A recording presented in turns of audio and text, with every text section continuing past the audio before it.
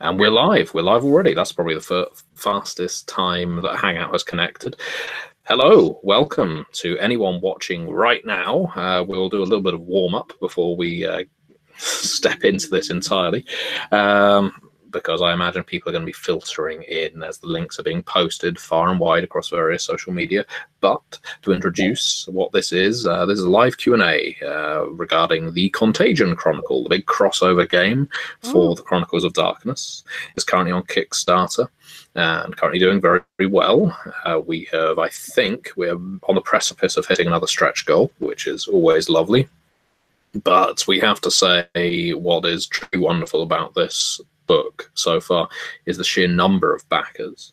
We've seen a lot of change across the way people are backing our Kickstarters, and some of it's to do with the size of the book, sometimes it's to do with things like postage, and what we're seeing is a lot of people backing at PDF level, print on demand level this time. That's very interesting.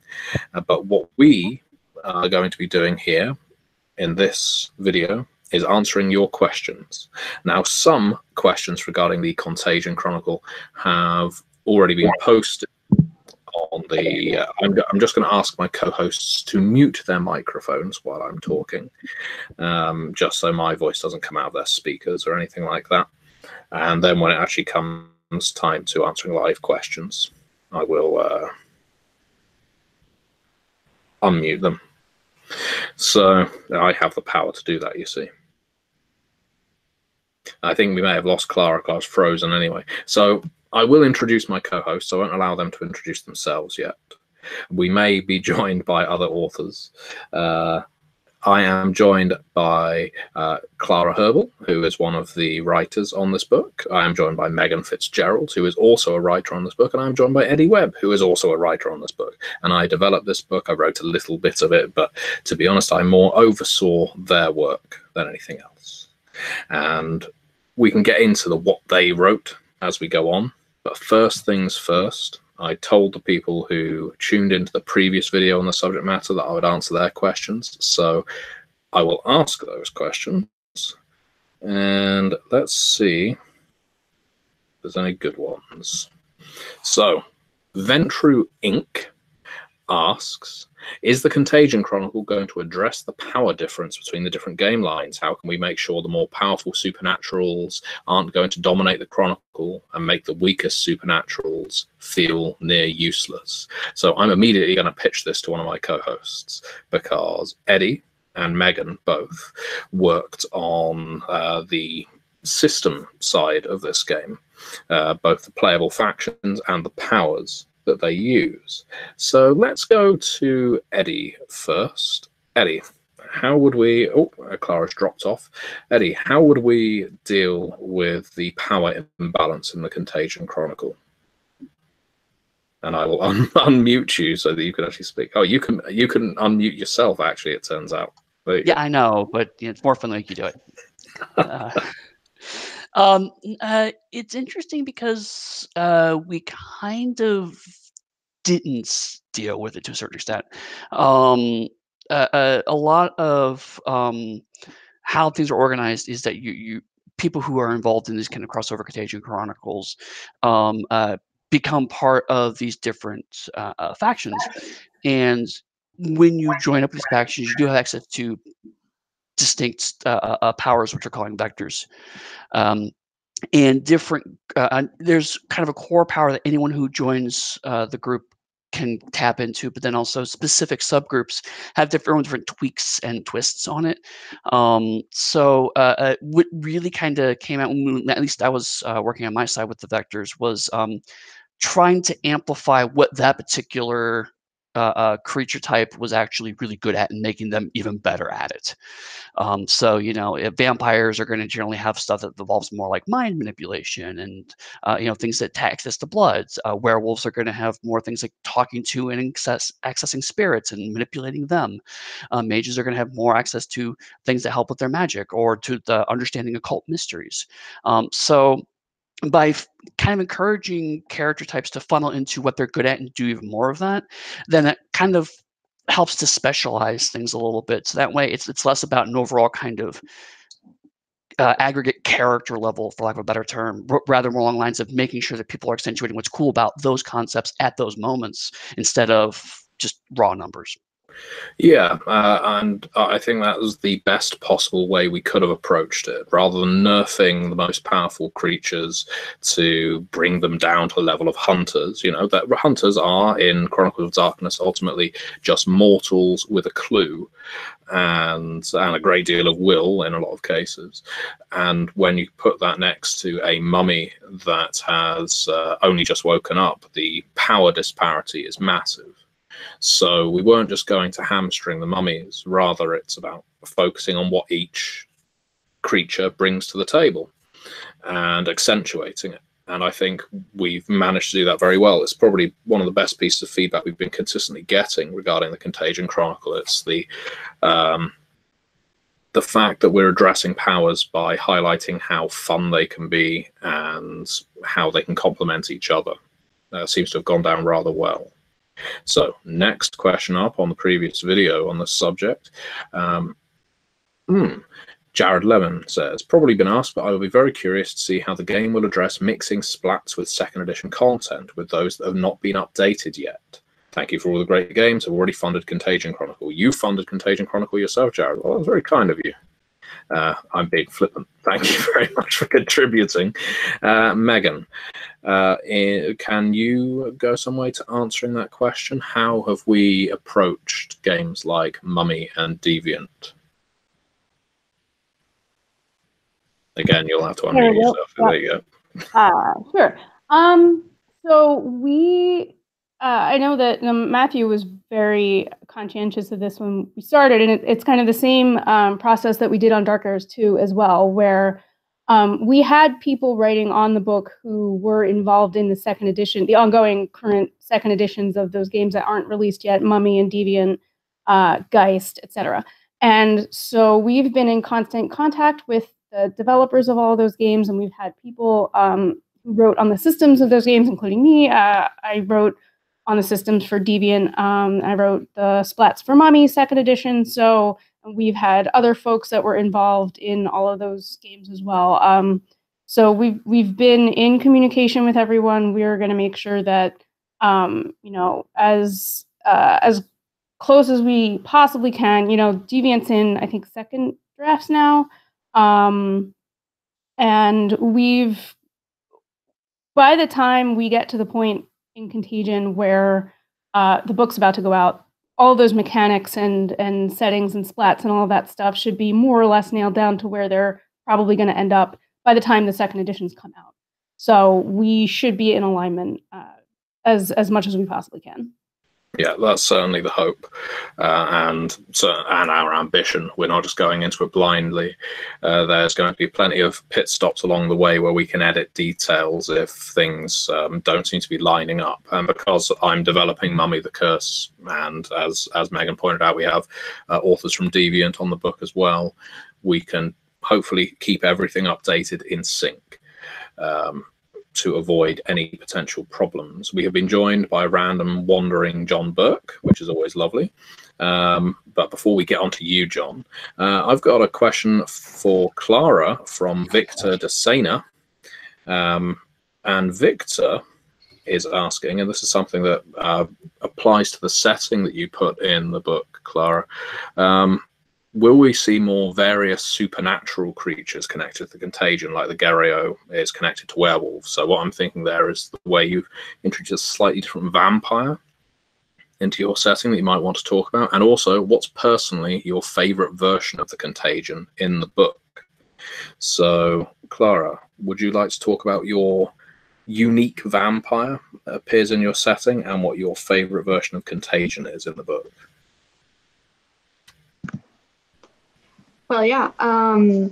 So my main antagonist in the Odyssey chapter is actually a Viking king, or an ancient Viking king, and he is apparently he has been embraced in Edinburgh on a raid, and then he comes home and returns to Odense, and he is the patient zero for this contagion.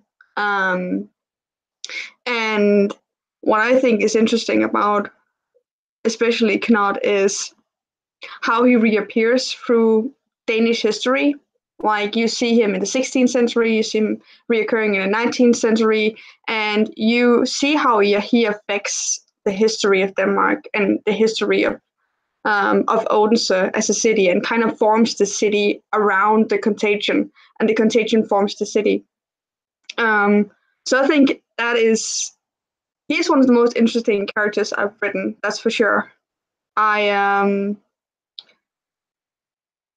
don't know if that's the answer to the question, but...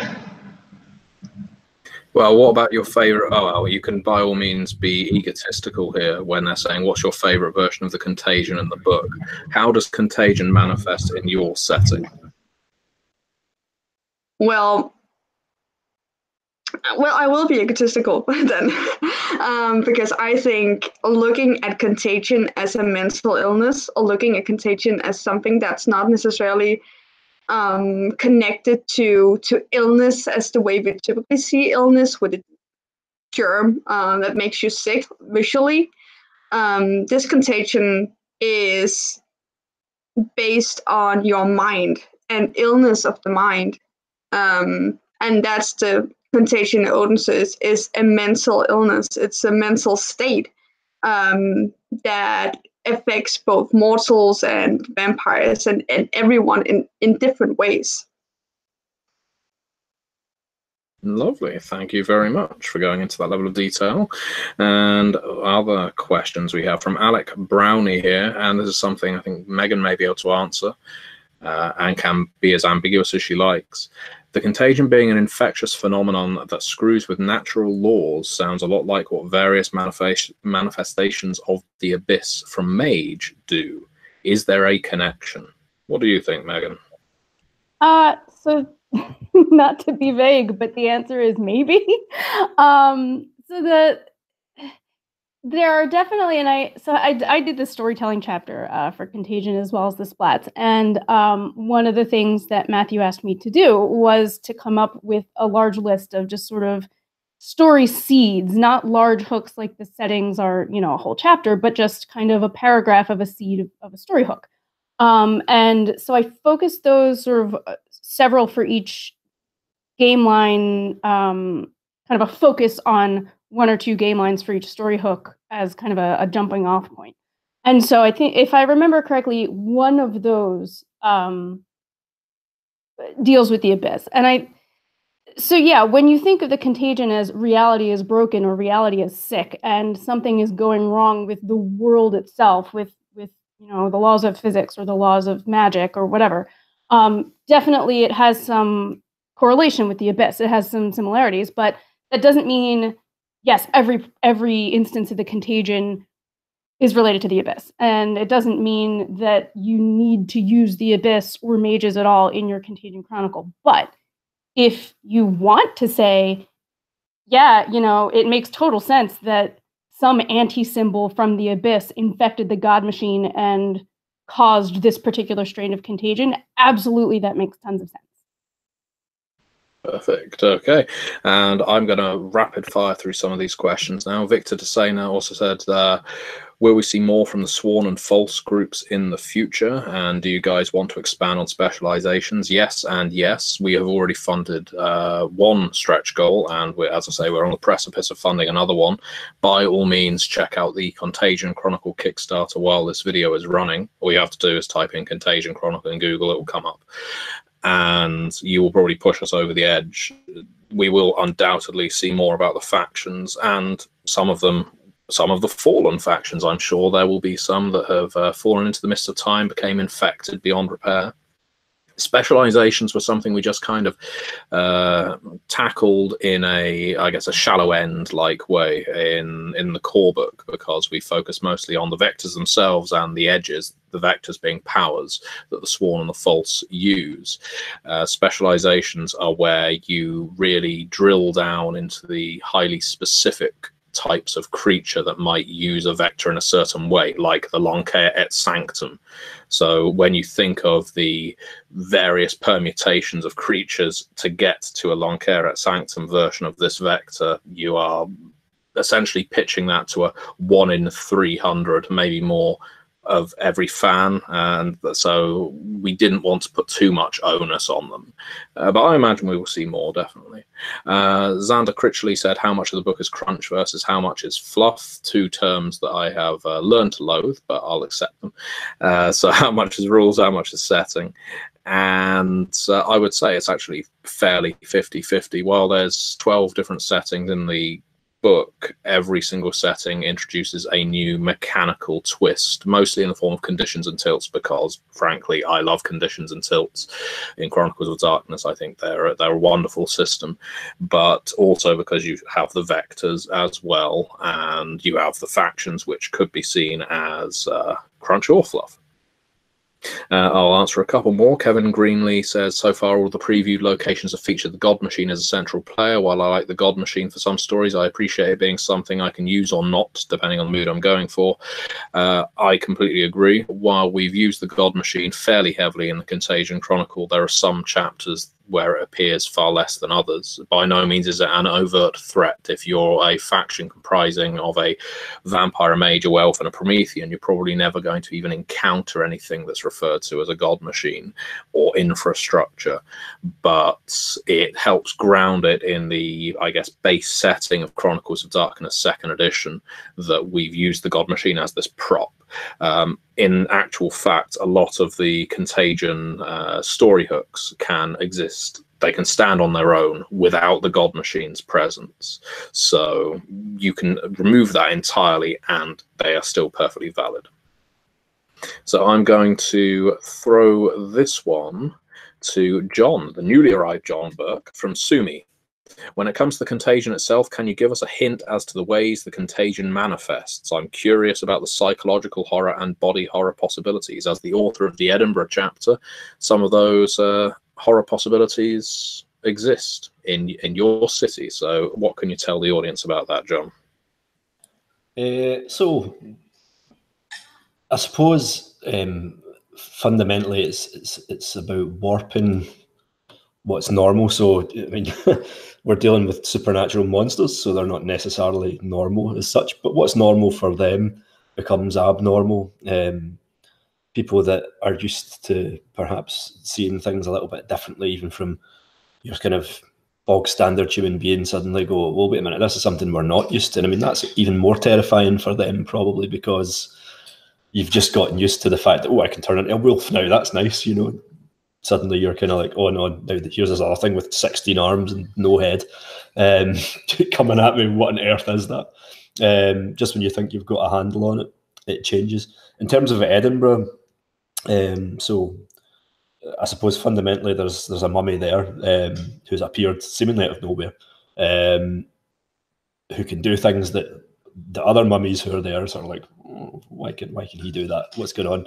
At roughly the same time, there's sort of spiritual possessions start happening around the city, and the aftermath, or rather I suppose the aftermath's the right word, of those possessions involves the people all getting very, very sick and vomiting up black, horrific bile. And the vampires in the city also go, well, actually, no, this has been going on for a while. This goes way, way back. So this is how everything kind of ties together, and it comes back to what Clara was talking about earlier, the raids of Knud coming over, and all the way back to him.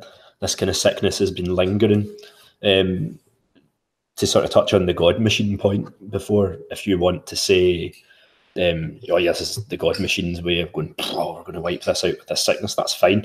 It could also just be that, you know, the physical reality, and this is again addressing the point or the question from just now, physical reality as we have it in the game isn't supposed to encounter this stuff. It's like antimatter and matter colliding, and it doesn't necessarily annihilate, but it mutates, it changes, it goes, well, how do these two things fit together? So reality changes to accommodate the new thing, whatever it is. And I think that's kind of true across most of the settings, so far as I've read them. Definitely both of mine. So when the second one comes out, yeah, you'll see kind of more of that. But Edinburgh, I think, is definitely more in terms of the body horror. that. Well, you co-wrote the Deviant setting for the book as well. Yes, that's correct. With Chris Allen, and we may get on Chris to Allen. that with the ever wonderful Chris Allen. Yeah. So I've got another question that I'm going to throw to Megan, and I imagine Megan's going to get a fair amount of these because Megan did write the playable splats for this. We call them splats, playable templates, I guess, classes if you prefer, in the form of the Sworn and the False, and they are central to the Contagion Chronicle. And this one's from Victor de Sena, who wants to ask about the ship of Theseus. He says, seeing the ship of Theseus' modus operandi of benefiting from the contagion seems to be more of a false motive than sworn. After all, they don't seem that inclined into stopping the contagion. What do you say makes them sworn rather than false, given their ambiguous motives for the contagion? Sure. So the big difference between the sworn and the false isn't necessarily... So it kind of depends. One thing to keep in mind is that the false are not really an organization among, each one of them is a group, but they're not saying, yeah, we're the false, right? They're more saying, oh, well, those naive, misguided people who think that they can, be heroes and save the world or whatever over there are calling themselves the sworn and they think we're the false. Yeah, okay, fine, whatever. So the big difference really is usually it's either in attitude, methods, or a little bit of both. And while the ship of Theseus does believe that the contagion is not necessarily a bad thing, if they think that it's sort of a natural evolution or supernatural evolution of the way that things should go, they don't want to see suffering happen, right? And they're willing to work together to mitigate all of the worst aspects of the contagion to make to get to that end point, right? They're not interested in using the contagion for their own benefit. They want to benefit the world, and they want to work together to make that happen. And they'd like to end the suffering. Whereas, the Machiavelli Gambit doesn't really care if you're suffering as long as they're not. So it's really a matter of attitude more than anything. Okay, and we'll whiz through a couple more of these so we can get on to the live questions. And thank you very much to those of you who are watching this live. There's a few score of you, so get your questions ready. Let's see, from which one should we go for here? Now, this is an interesting question. Oh, it's a very long question. I'm going to see whether Eddie has an inventive answer for it. I'm going to put you on the spot, Eddie. Aaron Grossman says, how does the contagion affect the other supernatural factions like vampire covenants, hunter conspiracies, etc.? Also, will there be a hybridization between the different splats and NPCs depending if the infection is physical or metaphysical? Like maybe the players run into an enemy that is an infected mass of Promethean and werewolf corpses, which I love the idea of, or maybe a beast that has gone through a mage-like awakening due to being exposed to the contagion, or is the infected splat directly related to the contagion to begin with? That's a lot to unpack there, Eddie. Over to you. Wow. So I don't think the book as we designed it was really meant to go into the blurring of the lines of the so-called multi-classing, if you will. Each Chronicles of Darkness game line really has its own kind of distinct flavor and theme and dynamic, and we want to try to preserve those rather than muddy the waters. I mean, I think that might be potentially a cool stretch goal or a small product down the line, but the core book, we want to make sure that there's a genre protection, if you will. Vampires still recognized as vampires, werewolves still recognized as werewolves, so on and so forth. So, I mean, I don't think we didn't do really much with that. What was the first part of the question? I guess I wrapped up in the imagery that I lost the first part.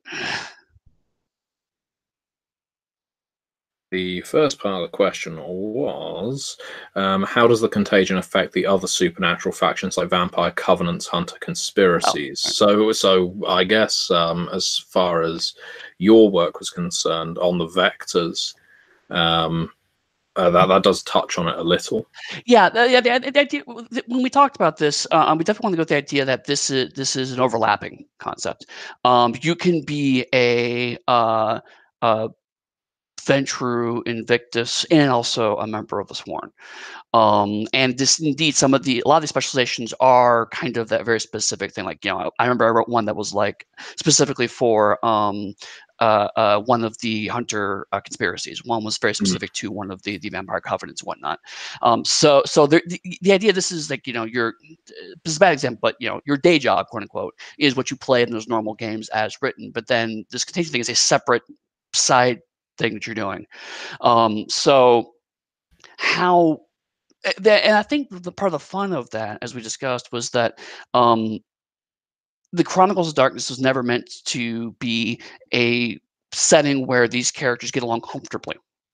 The fact that there is the Contagion out there in all of its various forms means that there's got to be a really strong reason for these disparate supernaturals to actually work together. So when you are off spending time with other factions and you come back to your core faction, there's going to be questions that you have to answer. And sometimes you can't always answer them in a satisfactory way. So there's a lot of role play potential in that fact that you have these overlapping responsibilities. You're opting into making things more complicated for yourself personally. Yes, you get some cool powers that come with it. And yes, you get cool access to friends that can do things that you can't normally get access to in your game.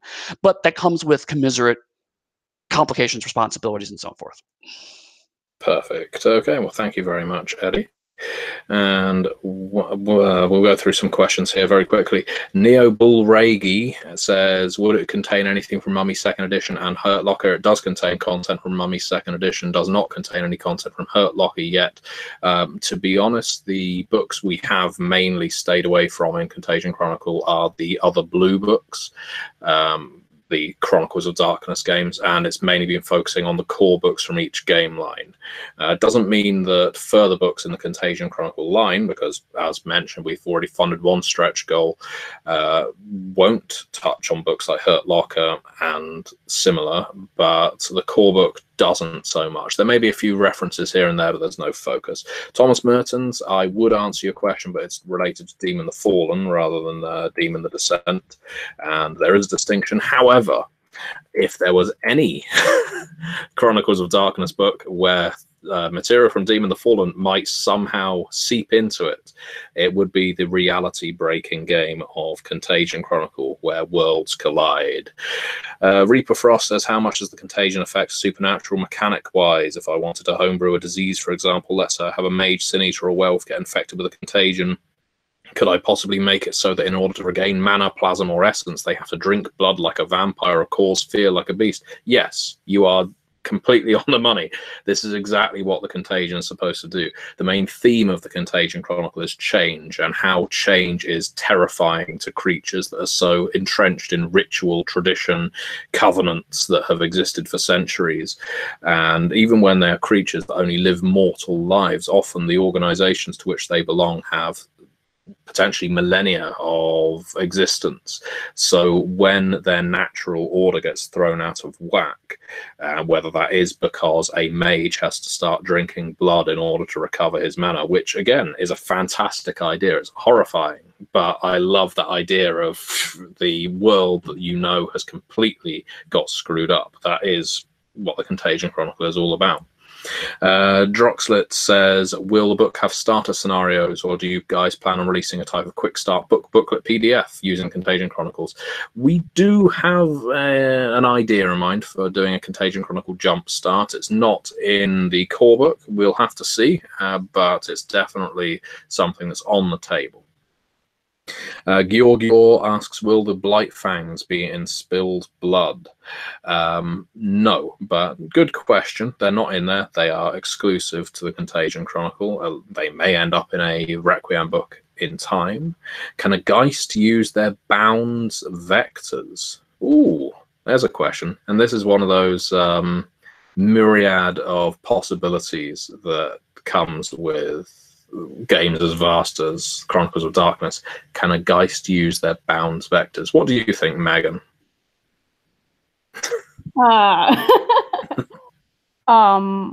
If your table thinks that would be cool, go ahead. No, I mean, I think that that's the kind of thing where, like Matthew was saying, we may down the line have stretch goals that that address more very specific questions like this, where in the core book, I mean, even in the storytelling chapter, I think I wrote a paragraph that basically said we do not have room in this core book to address every detail of every game line like that. But that's the kind of thing that could be really interesting, and it's possible that you know, depending on your group, the wow, I'm blanking on words right now. Sorry. Depending on the combination of characters that you have in your group, whether it's, you know, that's the only Sin Eater character that you have, or whether you have more, or is your Chronicle featuring a lot of Geist antagonists and other kinds of Geist setting, or are you really having a Sin Eater joining a group that's more aligned towards some other game setting, something like that? How closely are you aligning with the Geist themes? All of those kinds of questions are the kinds of things that you as a storyteller would want to consider when considering whether or not, you know, answers to very specific questions like that. But I think, you know, if that's the kind of thing that you want to explore in your game, absolutely go ahead. Yeah, and as I mentioned, I guess we're often referring to X, Y, and Z, or X, Y, and Z splats in Chronicles of Darkness, where, for instance, and this may be the wrong order, but if you're looking at something like Requiem, you often look at Covenant, Clan, sometimes even Bloodline, and there's your X, Y, Z. Well, the Contagion element is your nth splat in a way. It's the thing that you can even wrap on top, and when you consider the sheer number of combinations that can fall within that nth splat, there's obviously an awful lot of ground we could explore with this game.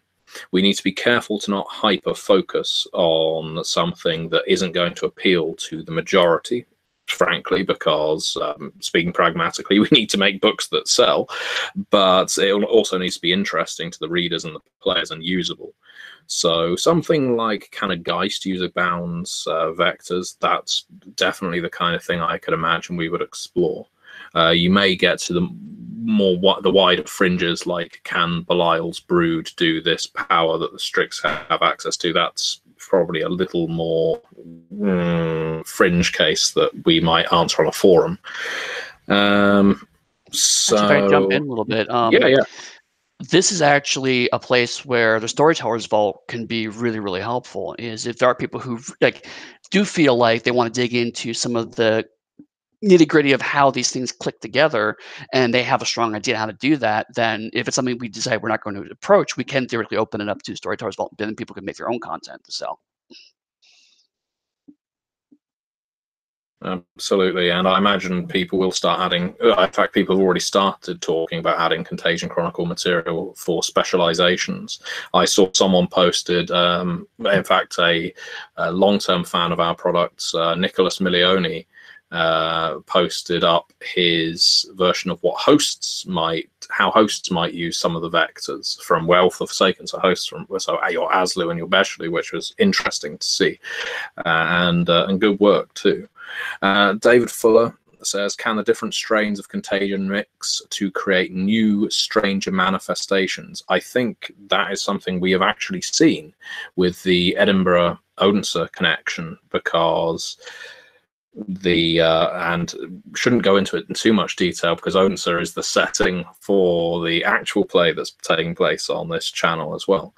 But there's a connection between a lot of different settings, and you can kind of trace the path that the Contagion has sometimes made its way around the world and how it's mutated from place to place. So yes, Contagion can mix. It can become something very odd. The upcoming setting of Bend, Oregon is particularly pronounced for that as well, where it's a Contagion that started in an angel and is now being harnessed by a hunter or former hunter in that particular city or town. And so last couple of questions, and then we will get on to the live ones. Thank you very much, everyone, for your patience. Or this doesn't necessarily have to be restricted to an hour. It all depends on how long myself and my co-hosts can stay up. Jason Italiano says, how are the disparate phenomena recognizable as the contagion to observers? How do the false, sworn and the false come to the conclusion that the Blight Fang of Edinburgh and the Hollowed of Odense are both afflicted or infected with the same thing, the contagion? I'll turn this over to Clara first, and then John, because that affects your settings. Obviously, contagion doesn't always have to be visible tumors growing on someone's head, but Clara, how would characters in the setting you've written identify what they are seeing as something supernatural and unnatural?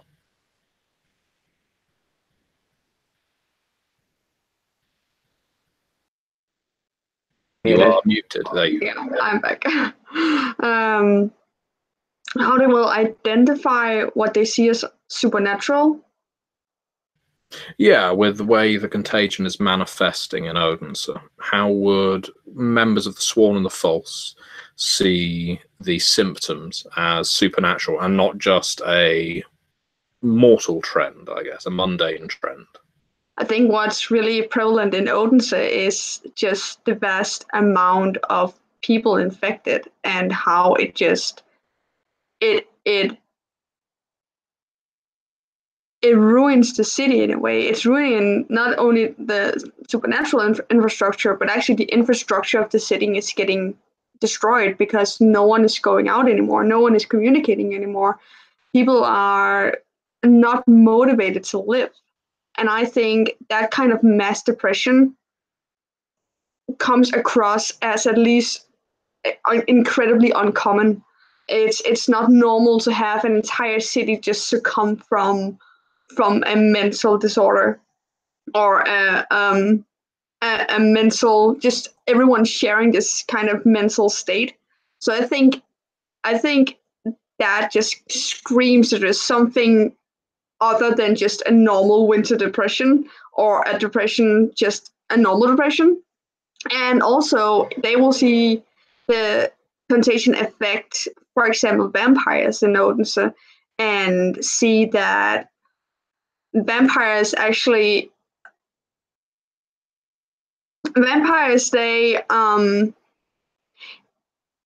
kind of see what they are. They see themselves as the monsters they are, and that feeling of knowing that you will live forever in this horrible state is overwhelming to a vampire that's affected by the contagion, and it will give them kind of a vampiric depression. It sounds a little odd, but it is just an overwhelming feeling of nothingness, of you are a monster. You do not provide anything good for this world. And that also comes across in their vitae, or the way they feed, because when a contagious vampire feed, the feeding sessions can go terribly wrong. It can manifest in different ways. It can taste incredibly foul. It can leave you more hungry than you began with. It can manifest in so many different ways. And that again also shows that there's something here that doesn't make sense. There's something more than just a depression. Yeah, I would add. So I think one of the fun things about the Odense setting is how insidious the contagion is. In some of the settings, I know we've released New Zealand and San Francisco to the backers at this point, and some of the content has been previewed to the general public as well. The contagion there manifests in a more overt way, but when the illness is internal and in the head, just like in our real world, not everyone identifies that immediately as an illness. Not everyone identifies it as a disease, wrongly so. It's a hidden condition until it's too late and it pushes a creature too far. And in Odense, so that's happening en masse. So what about you, John, in either of your chapters?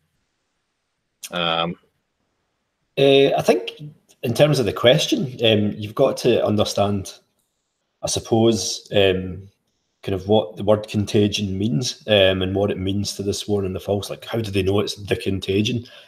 Well, what is that? What is it that they're looking for? You have to understand that it's not necessarily the same thing happening everywhere. It's not that this happens and that's the contagion. It's something that manifests in any number of ways. So the first thing you have to overcome as an agent of the sworn, for example, would be, is this the contagion?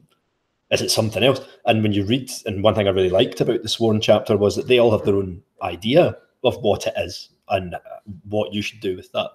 So I think the answer would be different depending on who you spoke to. Say, even if you're talking about Edinburgh, for example, and saying like, well, how do they know what the contagion is? Well, they all have their own idea of it. So like, someone from the ship of Theseus might look at it and go, oh, that's clearly the contagion, and this is what we look at. But other members of the sworn might not look at that and might kind of go, well, that's not important. What's important is this bit over here. So I think one of the bits I really enjoyed writing, actually, it's got a small part of the setting, which was the sort of attitude section, if you want. That's quite prevalent in lots and lots of different books from Onyx Path. I've always really liked the sort of, what does this think of this sort of thing, you know? So you've got, you know, all your sworn and false factions listed, and what do they think? And the way I've always tried to put it for them is, well, they look at it in a different way. Some of them don't even mention, like the mummy, they mention more the Blightfangs, you know? So like, then other ones are going, Euphanamin, we have to deal with him somehow. Like, this is a serious, serious problem. Other people are kind of going, yeah, we could deal with him. He seems to be quite friendly and maybe quite helpful. And is he even contagious? Oh, we don't know. You know, and other ones are going, he's trying to take over the world, literally. You know, like, we need to stop him. So, you know, they all have their own idea. And that's, I think you touched on it, like the insidious thing about it was that you don't necessarily identify it, and it all depends on your personal kind of outlook. And one of the things I really liked, again, about the sworn in general was that they tied in so much to the belief structure around the covenants and things like that, that some of them kind of go, well, this is actually a religious manifestation, and others going, this is a scientific thing that needs to be studied, and everything in between that, you know. So really, I mean, like most things, it's up to STs to kind of go, well, here's how you can figure it out, or maybe even a number of ways in which you can figure it out. And it might actually be an interesting point to throw red herrings at people and kind of say, well, I've included this other thing that's not actually contagion, it's just some little twist in a vampire bloodline, or this kind of new manifestation of a random power that I've homebrewed that, yeah, and they go, oh, that's contagion. No, it's just this guy can do something different. It's just, there it is. That's it's one of the fun ways. Yeah, it's one of the fun ways you can actually use the Contagion Chronicle. It doesn't have to be the main focus of a chronicle. It can just be background. It can be seeds. It's things that are happening that make your society weird. You can play a Vampire the Requiem game, just straight Vampire the Requiem, and still have the Contagion be present, and essentially the prince is acting strangely. You know, what's going on there? And the same vampire politicking and personal tragedy that exists in Requiem will still be taking place. But the reason the prince is acting strangely is because of this contagion that they may choose to investigate. They may choose not to. They may just think, well, the best thing for it is to put him down forever. But maybe if that prince is turned into ash, the contagion will spread. Maybe it's waiting for its host to be eliminated before it can infect other people. So the best thing is to put him in torpor. And so that's where you could have, again, the Long Chaotic Sanctum and the Ordo Dracul, to use that religious scientific clash, will have different opinions. So you can layer the contagion in at any point in your Chronicles of Darkness game. So final question from the pre-recorded list from Buffalo Bill. It's always wonderful to see you here, Buffalo Bill. How is Hunter going to cooperate with the other game lines? Wouldn't them willingly aiding supernatural creatures, including those who harm others like vampires, and gaining supernatural powers through vectors, be violations of the code? Megan, what are your thoughts? How do we justify hunters cooperating with other creatures? Sure. Well, I actually wrote the code for 2nd edition Hunter, so when I did in the storytelling chapter, there's kind of a section that breaks down each game line's view of working with others. And so we did actually address this in the book. And hunters, the thing about hunters is that there is the code, right? And the code is fairly universal, but it's also very basic. And the idea behind the code is not, I can't work with a vampire ever. It's just that when it comes down to it, and the choice becomes my vampire buddy or this human being, the human being says the code is more important. That doesn't mean you can't work with the vampire. It doesn't mean that, you have to violate the code every time that you help out your vampire buddy.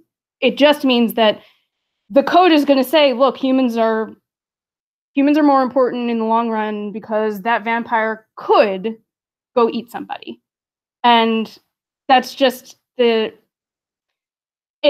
a fundamental twist of the hunter, of the human psyche, that hunters have to go through to face this fucked up lifestyle that they've chosen, right?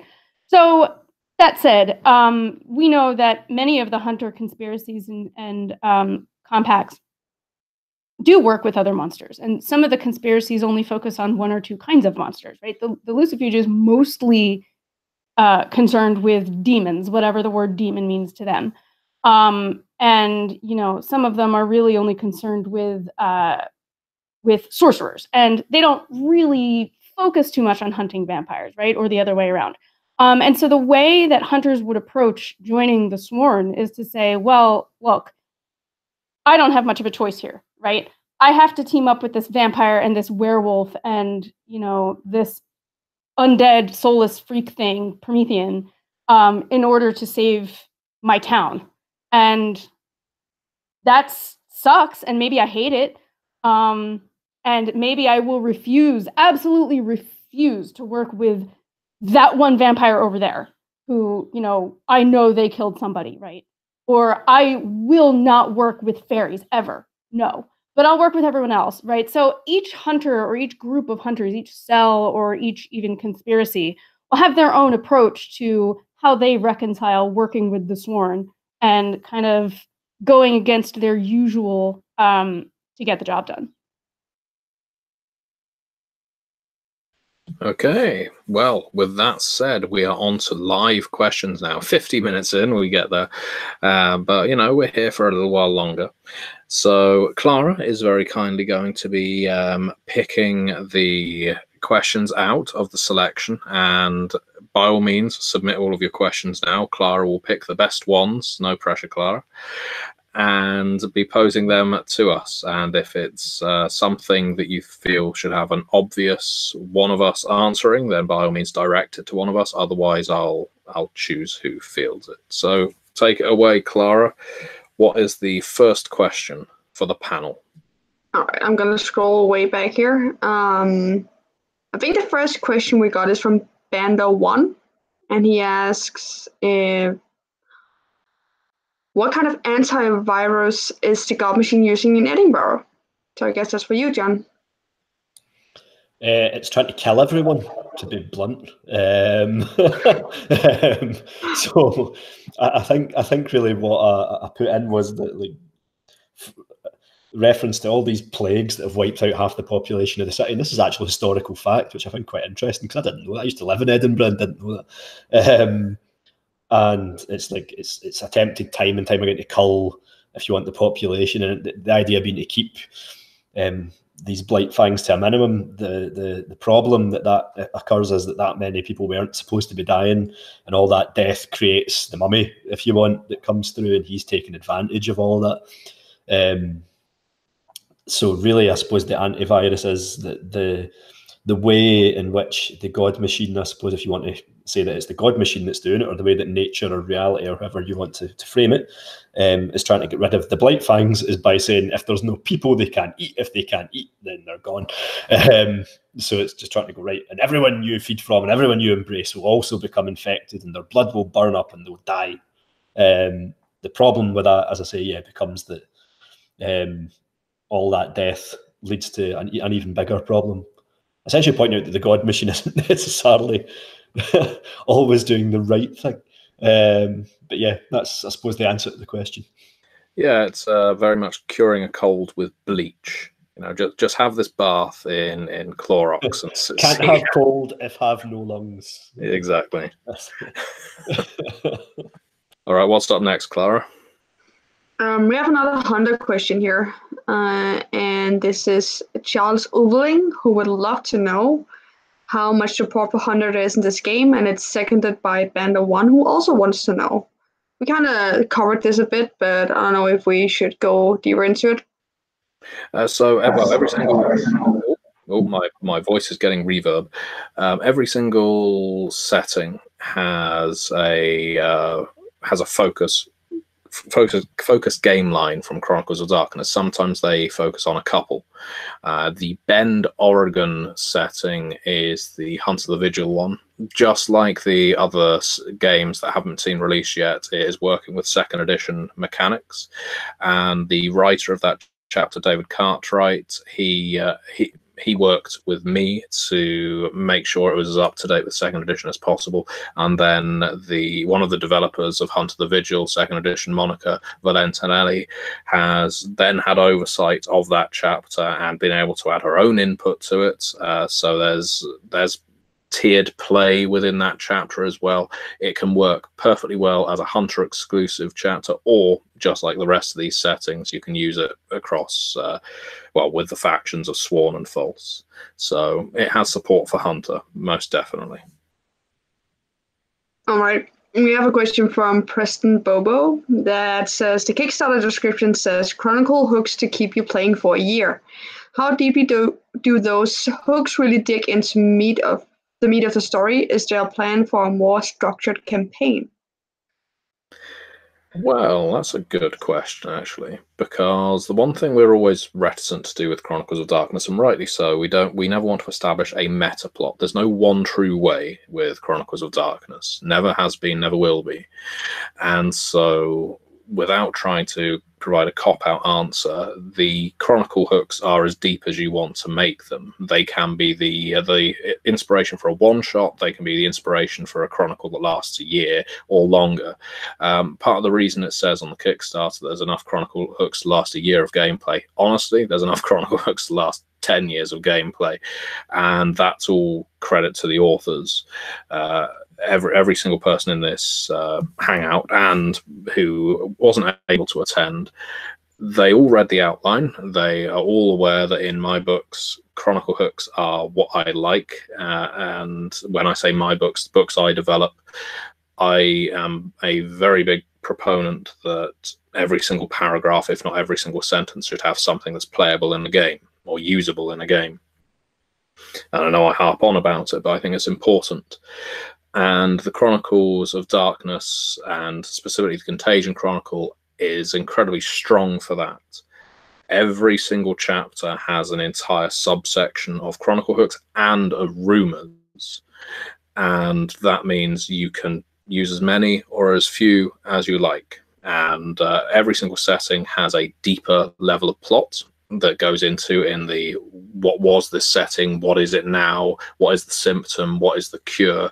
You can just pursue that main plot, a bit like, let's say you were playing Oblivion, Elder Scrolls Oblivion. You could go straight through the first gate you find and start hitting Daedric over the head when you're only first level, or you can bop around talking to the Nosferatu that works in the graveyard that has had to chase people off recently and might know a little bit about Contagion. You know, do all your subplots around the city, but ultimately you can go straight back onto that main line instead, if you like. So what's up next, Clara? We have Keegan Sullivan, who asks, will we see odd/terrible for the players, alliances between the antagonists between various Chronicles of Darkness lines? Okay. Hello, Keegan, by the way. We at the Grand Masquerade have been friends ever since. And, I think, Eddie, this would be a good question for you, because some of the antagonists have appeared in the Vectors. And if Megan wants to add on top of that, how would you see some of those antagonists working together in a game like this? I think really, Megan kind of touched on this, but it's the line between protagonists and antagonists is really blurry, and I think it's rightfully so. We've kind of structured it so the playable archetypes templates are kind of on one side of the divide, and the antagonists are kind of on the other side of the divide. But Megan very cleverly wrote the false vectors or the false factions as theoretically playable, and so we built those the same way. So I think that there's lots of different configurations. One thing I'm excited by, I will say, is there was a short story. And I wish I remember which anthology you published it in, but it was some mages possessing people were meeting with some vampires that were also possessing people, and they were kind of trying to argue their way through kind of a territory dispute, as it were. And it's the idea that these two groups have something in common, the fact that, they possess other people to manipulate and do things, gives them an ideological touchdown that they can work from. And I think that there are other antagonists that can do something similar, where it's like if one of the false vectors actually is sympathetic towards a group of different antagonists with game lines, they could, again, they have that kind of umbrella faction concept in the same way that the player characters have. And also, I think it interestingly muddies the lines, because then it's okay, well, how do we know that what we're doing is that far off from what this other group is doing? And now one of you may be able to correct me, one of the viewers may be able to. I think that was in Horror Recognition Guide. Don't know if it was. Yes, that does sound right. Yeah. That does sound right. What about you, Megan? Because, of course, you wrote the factions for the game. In terms of incorporating creatures like the Pure, the Strix, and Seers into Contagion Chronicle, where would they stand on all of this? Sure. And I think I was talking to somebody on the forums about this too, maybe a week or two ago.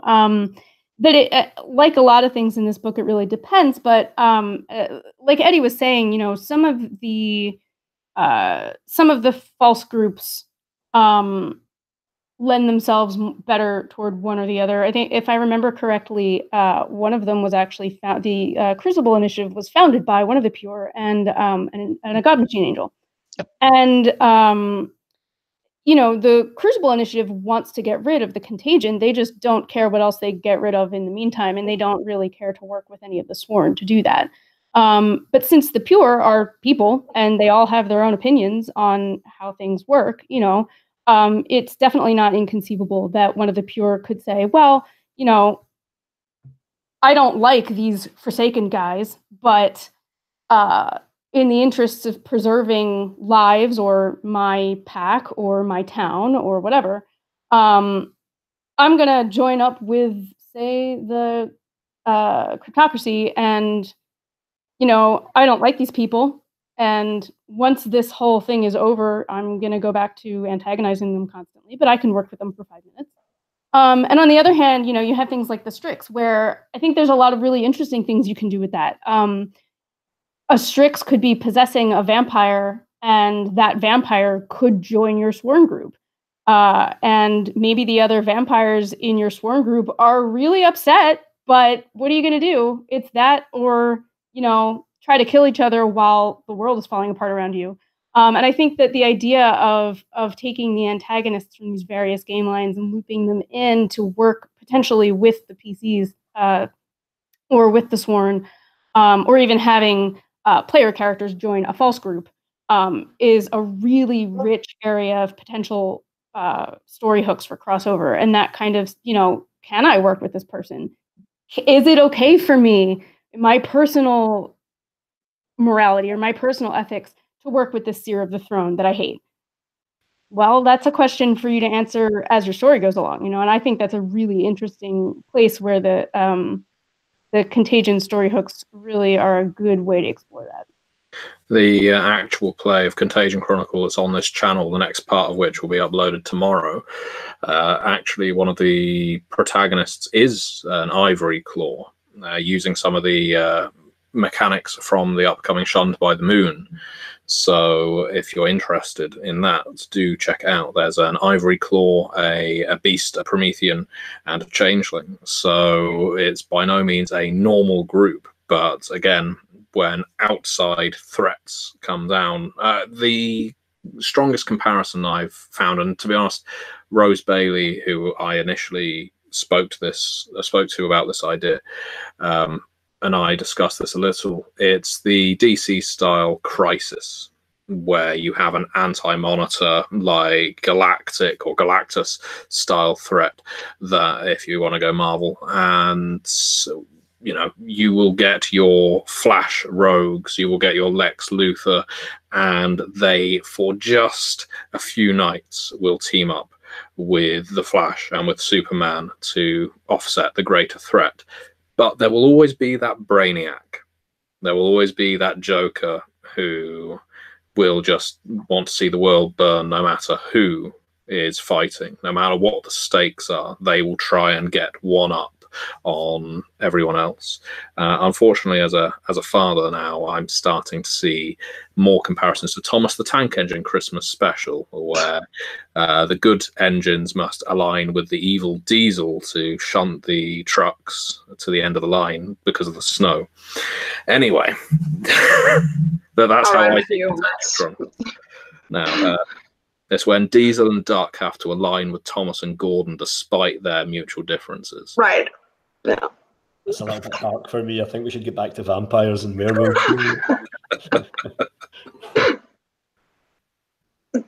All right, we have a question from Karl Hoftaniska. And he's asked, beyond vectors themselves, are there going to be more things to spend sworn experience on, like faction merits and such? Not in the core book, though it's a wonderful idea. It's certainly something we've been considering.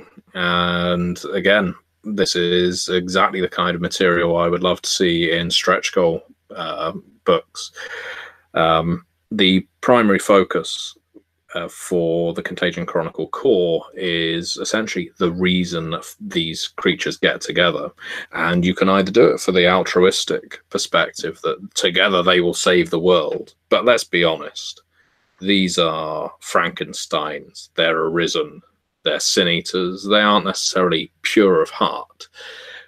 The vectors provide that mercenary appeal. By allying with the autumn courtier down the road, who you may not see eye to eye with, yes, you manage to hold the contagion at bay, but you also get access to power untold that you never had access to before, just by essentially sharing a bond, a sworn bond with this changeling, who, once the contagion is diminished, you never have to speak to again. But if the contagion ever returns, you know that you will probably be knocking on that changeling's door and saying, well, looks like we are standing side by side again, my friend, and then you'll be able to use your powers together. So right now, that's the focus, but having other things to spend sworn experiences on is certainly not off the cards. Okay. We have a question from Darker Days Radio, and it says, is it possible we can get either some fiction or hooks that relate back to the old 3 Shades of Night story from Chronicles of Darkness Chicago? Some of those characters would be a great way to explore the contagion.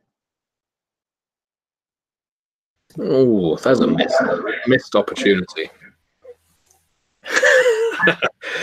Sadly, that hasn't been done with Contagion Chronicle. If only I had consulted you beforehand, Chris, if that's Chris behind the profile. It is. Yeah. Well, keep your eye on this ball, because I may have to make some changes before release. Consider that idea stolen. Another question from Darker Days Radio, or Chris.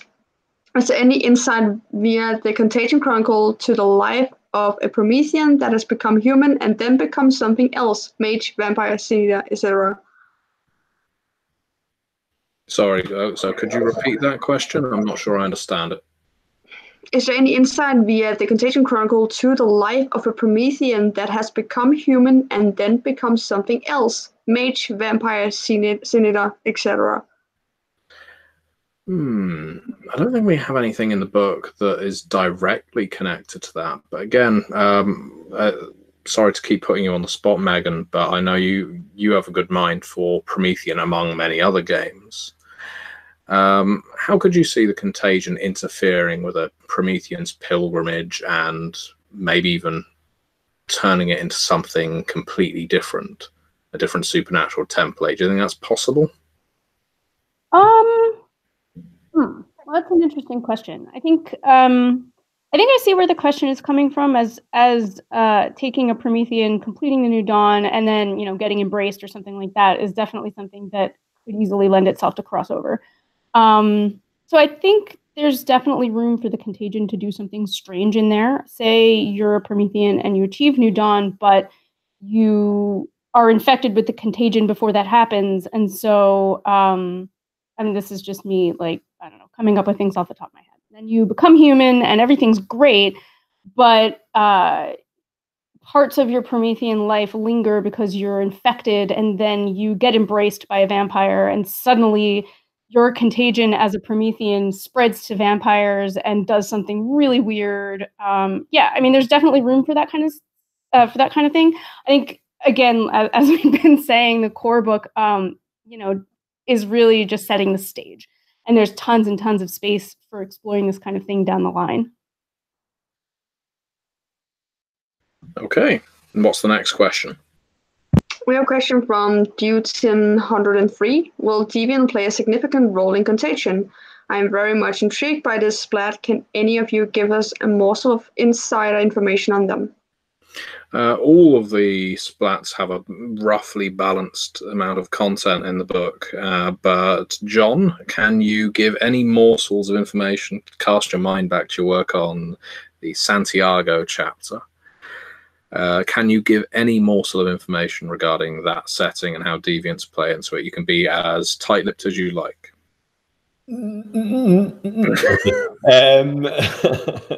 Yeah, don't open doors for me. I suppose what I would say, without wanting to reveal too much, is that if you consider what a deviant is, so a person that's been augmented in some way, mutated, some would say, changed, but are still fundamentally human to some extent.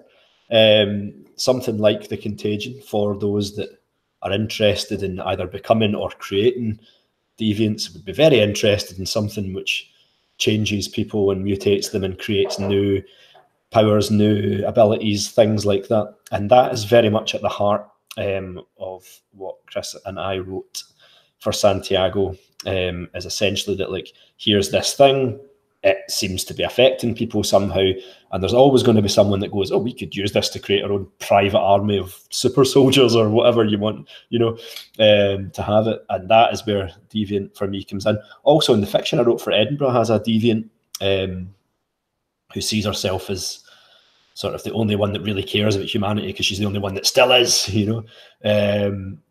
working her ass off to basically defeat the Contagion. So they can essentially appear anywhere. But I think, certainly as far as I read it, and this was my first encounter with deviant as a thing, and I thought, well, this is just the perfect foil for Contagion, just in how it plays into their fundamental reason for being. So yeah, I think not just in what's been written for the Chile setting, which I really enjoyed, it's one of the best things I've written in my opinion, but it could also just have the same sort of play anywhere just through their very nature. Yeah, it's worth noting, in case anyone's missed it, there is at least one setting for every continent in this book.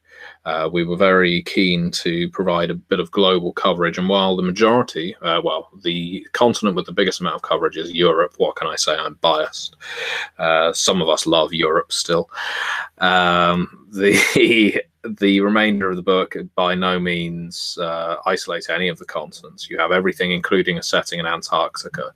And I think that's an important thing to note. In case anyone was unaware, not only is there a setting in every single continent, there is also a setting for every single game line. So if you're a fan, even if it's just to read these books from whether it's vampire, werewolf, mage, Promethean, changeling, hunter, geist, mummy, beast, demon, deviant, Have I missed any? You will find something in this book that appeals to you. So, Clara, any other questions? Yes. This is Lord Sidious asking, I've seen a lot of inclusion for other splats, but very little for vampires. Will there be more for them? Very little for vampires. I don't agree. No, so to be honest, vampire is always one of the easiest ones to include, and partly it's because of familiarity.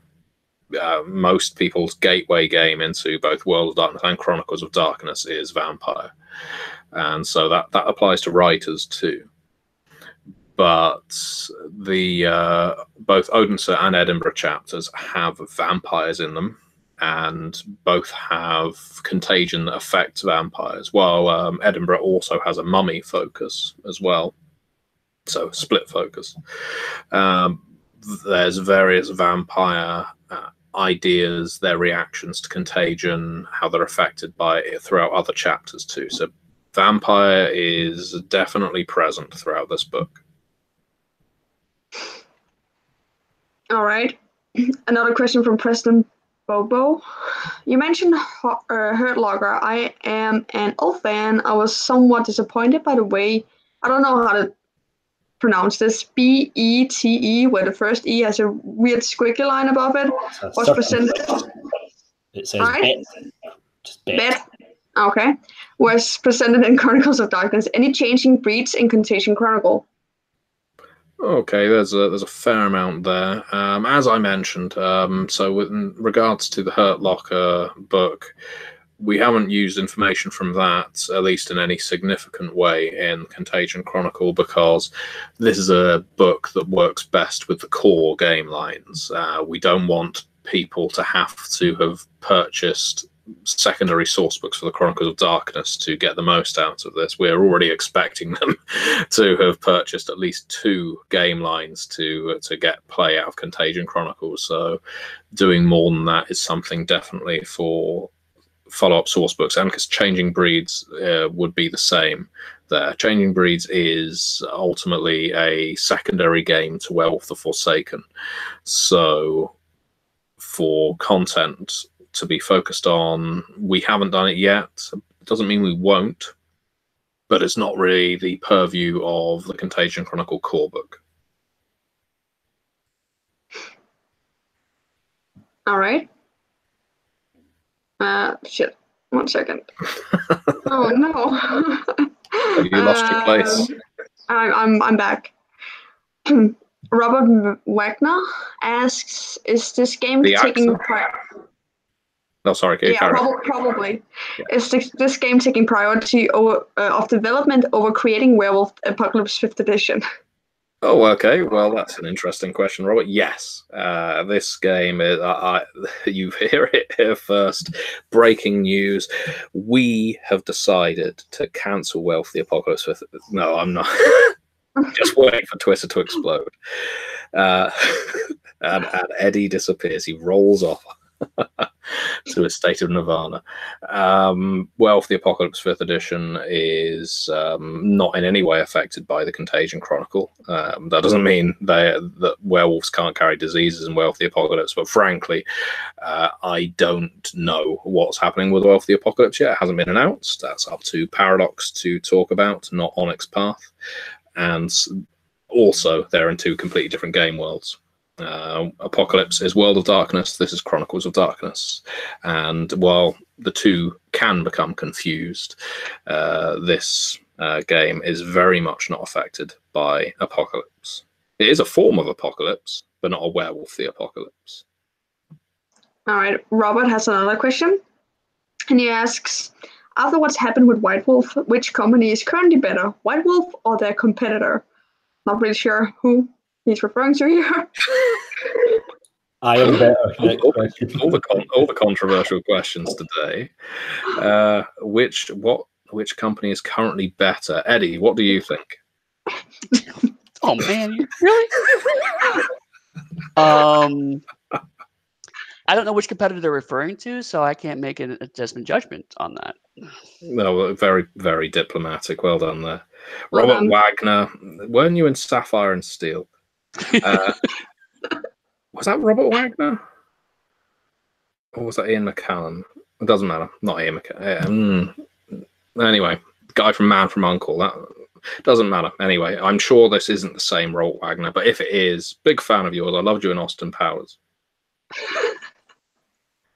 Right. But, if any of you have listened to the Onyx Pathcast, of which Eddie and I are two of the co-hosts, you will know that if the show ever runs as long as this, it will have started breaking down by this point.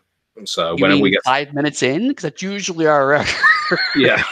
To be honest, we've held it together for a damn long time. You should be proud of us. I try. Clara, what's the next question?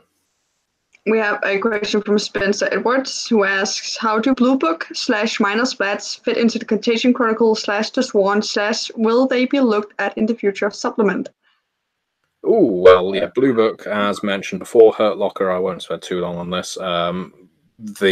So mortals do definitely have a part to play in Contagion Chronicle, but in terms of the blue books of old, including Hurt Locker, going all the way back to books like Immortals and Book of Spirits and all sorts, they don't have a great presence in the Contagion Chronicle core. Doesn't mean they won't in future books. However, I can very well imagine that they will, because we want people playing this. And for all I know, there's a whole cadre of people who have been playing nothing but World of Darkness Asylum in parts of America, and they're waiting for us to use parts of that content in another book. Well, this may be the book for you, or at least one of its follow-ups. So back it on Kickstarter. There, you've got my cast iron guarantee.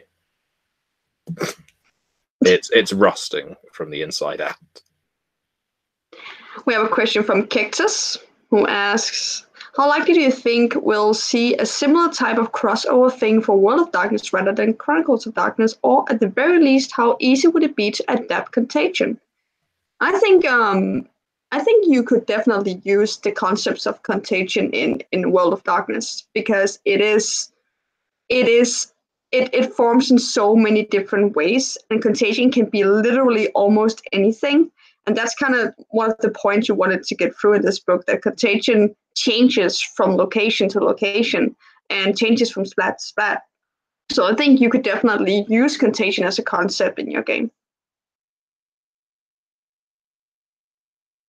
Okay, well, I'm happy with your answer, to be honest, Clara. So, next question. It was a very good answer.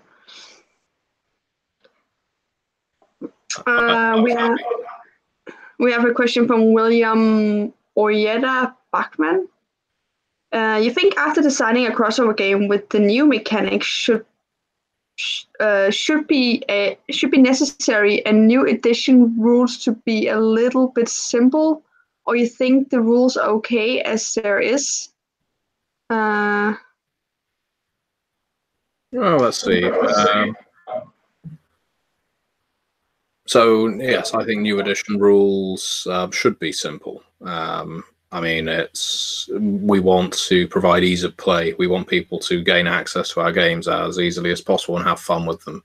And there's the very real temptation when you're creating a crossover game to try and adhere to the itty-bitty rules from every single game line. But what's particularly good about Chronicles of Darkness 2nd Edition is that largely every single one of the game lines has followed the same core set of rules, and that innately makes them compatible with each other at a basic level. And Contagion Chronicle just kind of locks that in, to my mind.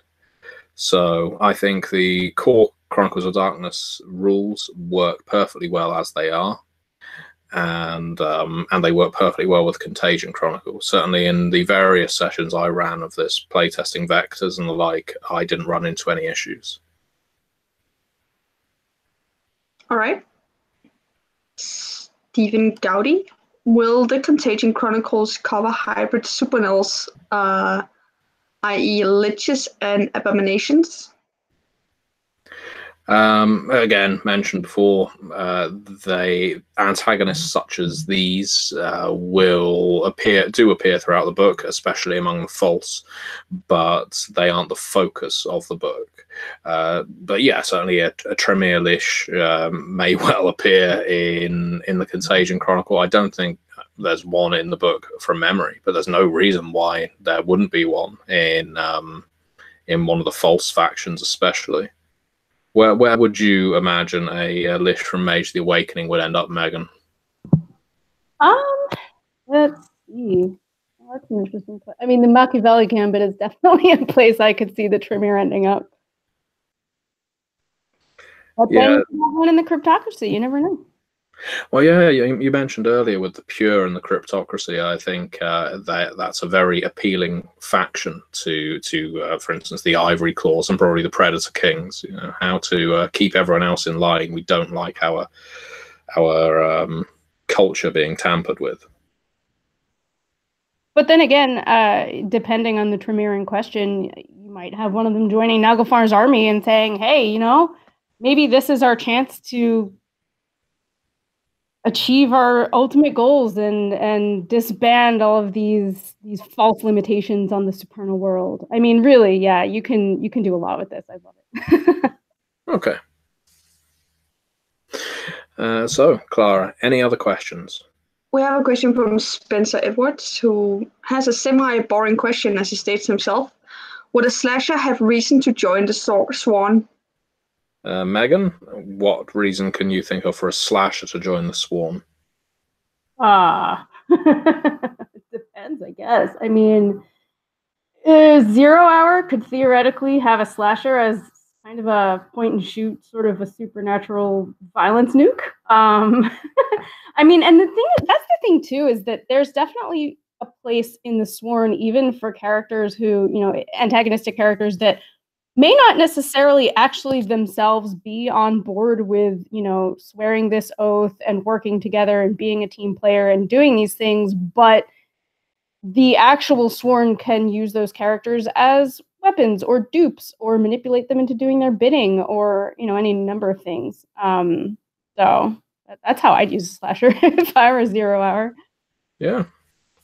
And obviously, there's plenty of room for slashers in Naglfar's army. I think they're practically opening the doors for Oh yeah. among the false. Any other questions, Clara? Or are we running to the end? We're coming to the end, but we have a couple of more. Okay. We have a question from SM Acadian, who says, can you make a V20 vampire with the Contagion Chronicle?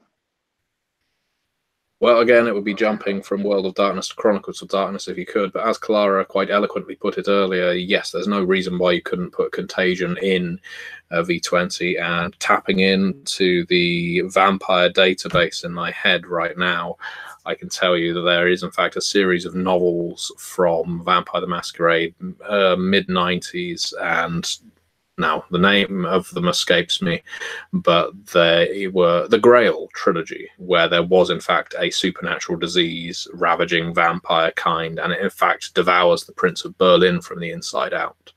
And while it isn't something that influenced the Contagion Chronicle directly, it is I guess, evidence that you can incorporate something like the Contagion in a World of Darkness game very easily indeed. Certainly pick this book up, because it could provide inspiration for any horror games you're looking to run. And John Burke has pointed out Robert Wagner was not in Sapphire and Steel. Important update to the viewers: Robert Wagner was not in Sapphire and Steel. He was, in fact, in Heart to Heart. It's easy to confuse these sort of couple detective shows, but I'm glad we got there. Clara. Stephen Gowdy, again, says and asks, did you just say that Contagion could be weaponized? And yes, it can indeed be weaponized. Yes, it can. And there's a lot of people that want to do it. Team Epiphany Ryan asks us if we play Fortnite. Bro, I don't know who he's referring to here. I do not play Fortnite. I'm the only bro here. Come on. So bro, Burke, do you play Fortnite? No. Okay, well, that we answered that. Do you even lift, mate? Come on. Swole is the goal, Team Epiphany, Ryan. That's right. That's why I eat brownies. Who also asks, can you say my name out loud? I just did. If your name is Team Epiphany, Ryan, then yeah. All right, we'll do. I think we will do 3 more questions and then we will wrap up. I think that is the amount of questions we have left. Oh, that was clever. Ironic Cowell, sorry if I don't pronounce that correctly, has a strange question. Despite not being Chronicles of Darkness, but being a Onyx Path game, would a crossover, I think, with Pugmire be possible? Eddie, I guess we should ask someone. Who do you think we should ask on this panel? Contagion racking the Kingdom of Pugmire. So Rabius? you could, but no. So I mean, there's not going to be a crossover game, and there's a couple of reasons for that. One, that is the 2 big ones. I think one is that Chronicles of Darkness is still licensed by White Wolf, whereas Pugmire is licensed from me to Onyx Path. So it's not an Onyx Path game. It's something that I own and Onyx Path produces. And just like Chronicles of Darkness is something that White Wolf owns that Onyx Path produces. So 2 different companies, 2 different licenses, and I highly doubt they want my Silly Dog game in their Chronicles of Darkness. But also I think it's something that they're both very thematically distinct. I mean, you could have a very dark Pugmire game, and certainly I've run very dark Pugmire games. My home Chronicle, I started off with a funeral, so I mean, just right out of the gate, really got darkness going on there. So I mean, you could have something that is akin to the Contagion Chronicle in Pugmire, but that'll be like definitely a homebrew thing, and we would never have any official kind of crossover stuff. And anyway, we don't need the Contagion to justify crossover. We have Pirates of Pugmire coming out. How about this for a product name drop for a book a couple of us here? Enough about this Kickstarter. Let's talk about the next Kickstarter. Pirates doing good too. Yeah, if you ever want to play dogs, cats, lizards, and birds on the high seas, and rats, let's not forget the rats. Yep. Absolutely, and then we'll have lizard and bird rules in Pirates of Pugmire, so people can definitely start mixing and crossovering in Pirates. So definitely that's on the radar. Okay, Clara. Right, the last 2 questions we have are from Dogger Days Radio. And the first question says, so yeah, serious question. Any teases on how the Contagion interacts with the Quashilim? I have no idea what that is. That would be Kashmalim from Promethean the Created. And perhaps the Infernal. Will we see how it infects the underworld? Now, I feel like there is a chapter that the Geist focus chapter does tell us a little about how the Contagion affects the underworld there, and there's a couple of chapters that go on about Vernian Gates and how the Contagion is riddling them and making crossing over a little more difficult and perilous. In terms of how it would affect Kashmalim, I can't think we've put an example in the book of a Kashmalim who is infected with Contagion, but Christ, I mean, they are already pretty fucked up. Why would you want to give them a disease? A walking pillar of eyeballs or hands doesn't really need much more to make his life dreadful, does it? What would the Contagion do to a Kashmalim? I'm going to pick on Megan again. And yeah, I know, Johnny on the spot. If you were to have a Kashmalim infected with Contagion, how would that change this poor sucker? I love Megan. Come up with story hooks on the spot immediately. Go. Well, yeah. I mean, as you say that, so the Kashmalim are already very mysterious and reminiscent, as everyone knows, of sort of the way that God Machine Angels work, although they're not the same thing. I would think that if you had a Cash Malim that was, and I know I'm pronouncing that really like Americanly, I apologize,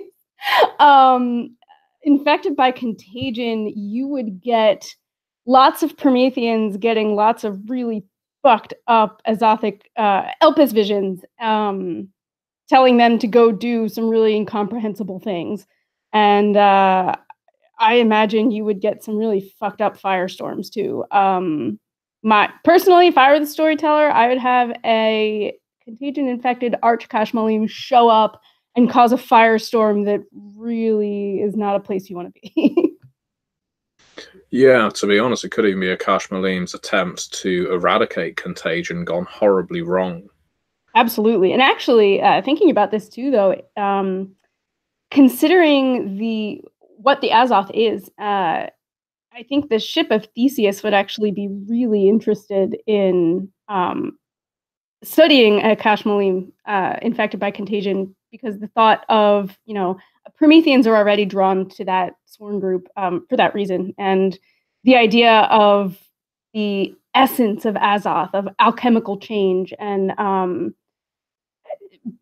being an agent of contagion just really would hook them hardcore.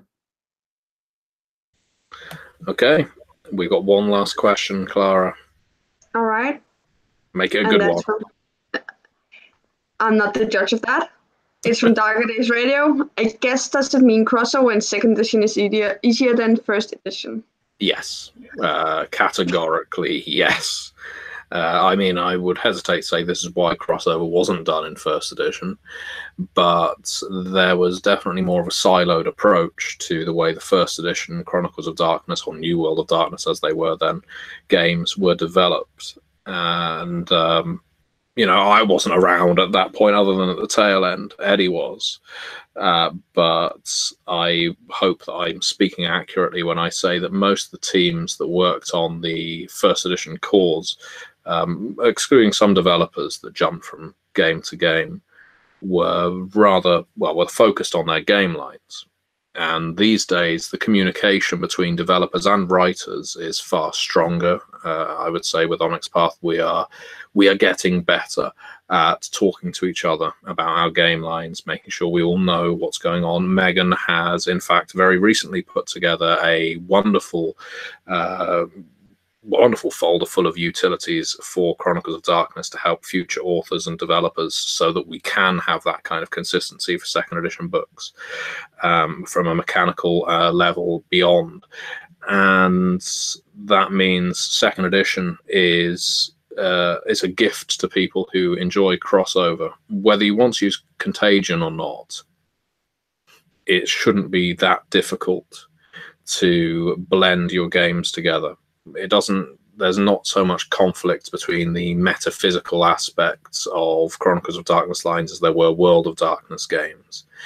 And while there were in the past the occasional few New World of Darkness games, like Mummy the Curse, for instance, that was deliberately setting out to be its own game that didn't touch on the other New World of Darkness games, that's not what we're doing with Chronicles of Darkness. The games all touch each other, they are all intertwined with each other, and they will all reference how they interact. So I think it was high time for a crossover game, and hopefully Contagion Chronicle is the game people want. That's a nice way to end, isn't it? In fact, I'll reprise that. I'll go back. Ignore that. It is the game people want. Back it on Kickstarter. See, I can switch this from being hopeful and nice to dictatorial and just dickish. So I'm a man for all seasons. Whatever you like.